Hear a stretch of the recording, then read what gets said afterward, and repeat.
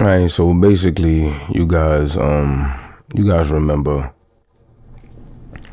this situation that went down with MdotEBK. He got shot in his leg. A whole situation went down. I said that already, but you know, he lost his life, you know, to some type of drive-by shooting. People hopped out the car. They tried to speed away, try to get away, but they hit a median, flipped the whip. Then that's when they found the gun in the car, and they arrested 2 individuals. You feel me?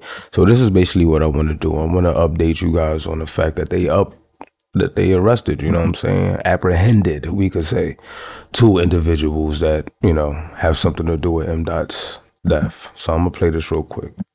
Deadly shootings from early yesterday morning in Inwood. Police have identified 30-year-old Angel Cruzeta as the victim of the shooting on Vermillia Avenue. They're still looking for the gunman. And in the Bronx, 2 arrests in the deadly shooting of an 18-year-old in Tremont. Ariel Velasquez and Ramon Santos are facing several charges, including murder and attempted murder. The 19-year-old was shot but is expected to survive. This happened just before 2:30 yesterday morning on Morris Avenue near 183rd Street.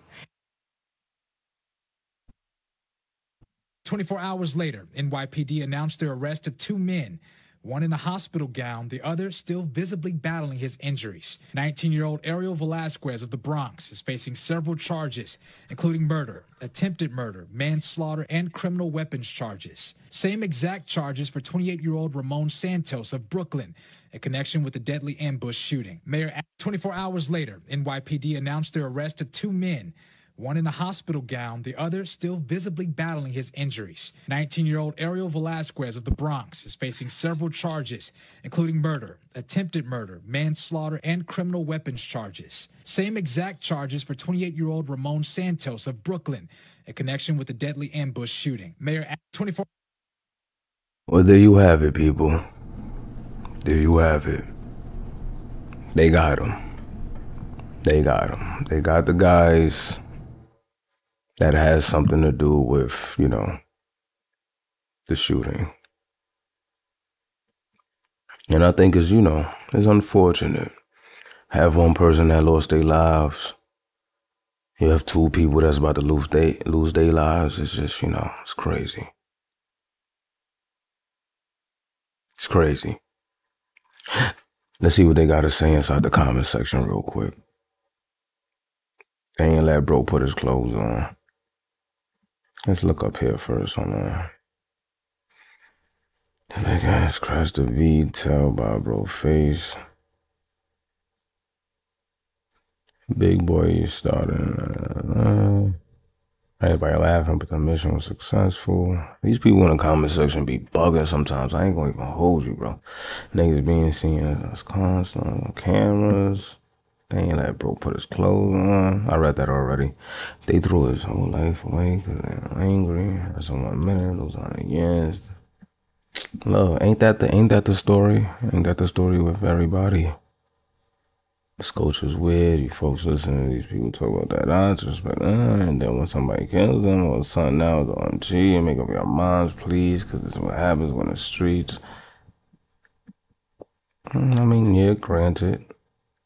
I mean, but if you do get desensitized to someone dying, doesn't that make you like kind of like the weirdo at that point? Like, yeah, granted, they talk about it and the standard third, but it's like, am I not to be surprised if somebody gets killed? What, I should just be like, hey, it is what it is? I don't know. I don't know. He probably looks at human life a different way than others do. That's probably what that is, you know? He probably looks at human life as dispensable. And it's like, hey, yeah, a kid be talking about booming his ops and whatever have you, so why would we sit here and, like, you know, feel bad for him?